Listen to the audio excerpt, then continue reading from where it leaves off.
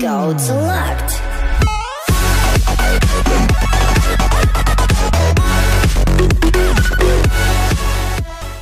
What's going on, Spartans? King here, and today we are upgrading another defense. Now, I'm going to upgrade an Archer Tower. Which one should I upgrade?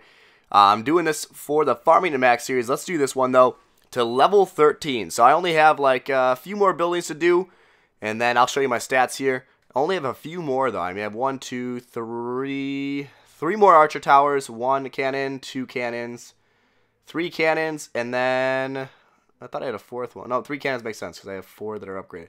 So yeah, about 6 more buildings, plus I have some mines and collectors to do. So about 10 or so buildings left to upgrade. I would expect in the next 2 weeks or so to be finished with all this, maybe 3 if I go slow. So in 3 weeks, I expect to have a maxed out base as far as actually everything. Yeah, 3 weeks. Wow, I'm going to have a maxed out base in about 3 weeks, guys. That's super crazy. Now, you can check my stats out here. About 530 or 558 million gold grab, excuse me, and I probably need about 600 million gold grab in order to actually finish my base. But let's move on. Let's show you a couple raids that got me some of this loot, and then stay tuned for tomorrow when I'm doing a few special Christmas videos. I'll be doing just a couple special ones for you guys. Hope you're excited for that. I'm not going to give any hints on what they are. And just slowly looking around here.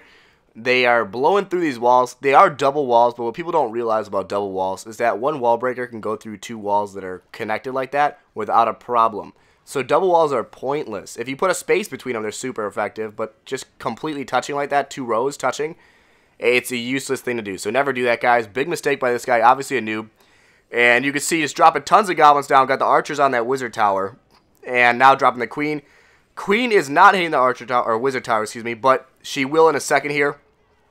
And my goblins are going to destroy the center of this base here. Let's see if they can go through this wall quickly enough. I'm hoping to get to that corner section. And not looking too good. Oh, no. Double mortar. That's bad news. And that wall breaker is doing some crazy stuff. I don't know where he was going. But anyway, flooding this zone.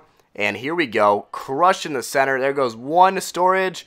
There goes the gold, the dark. And looks like we're going to get an easy crush on the center. Take it all. The queen is taking out the elixir on the right side. And then going for that town hall, I hope. She'll probably get distracted by something else like a wall, but who knows? And you can see here, oh, no, she does go for the town hall. That's pretty good news, guys. Merry Christmas to me. My queen's smart today. Obviously, guys, tomorrow will be Christmas. I hope you're excited for that. I hope you guys have a wonderful one. I definitely wish you the best, and also to your families. Let's see how much this queen can really rack up here, though, because she has nothing to take her out and just a ton of buildings to shoot. Look at her just one shot in those buildings. That's insane. And I will continue to upgrade my heroes soon, so you will be seeing me Dark Elixir farming a lot more. And Invis the Queen smashing these buildings. Nothing can stop her. And she is going to get as much loot as possible. Let's see if we can get all that elixir and gold. I want every cent, guys. I'm not leaving without everything. So let's see how much my queen can do. Maybe she'll take the whole base out if we get lucky here.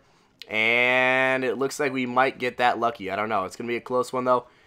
Is she going to get the gold storage? That's really good question, actually.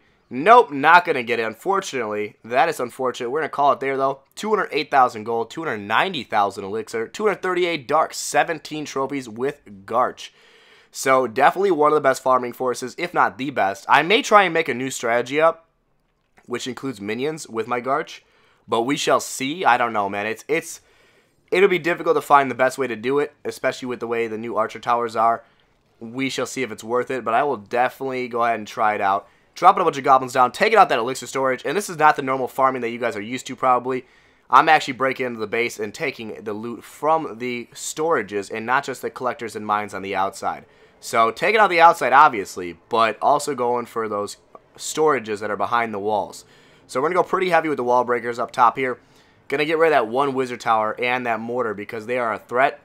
And now the wall breaker's job is to go in and wreck these walls, blowing in.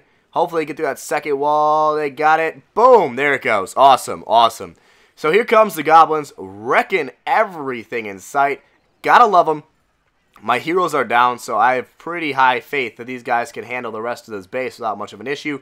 Got tons of troops left, about 90, and starting to drop them now. And you can see here the queen is unharmed. The king is getting hit pretty heavily, but it looks like he'll be okay. That health in the king is definitely pretty helpful. I remember the old king had so much health. He would never get hurt.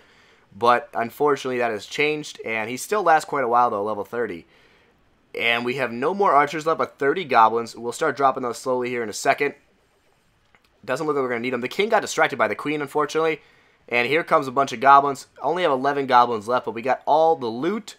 So that concludes every ounce of loot in this base. Now, the queen's about to go down. We should just go ahead and drop these last 11 goblins to show you what happens when you do take all the loot out of a base. So when you do destroy every loot building in the base, you can destroy regular buildings with goblins. And they're quite powerful.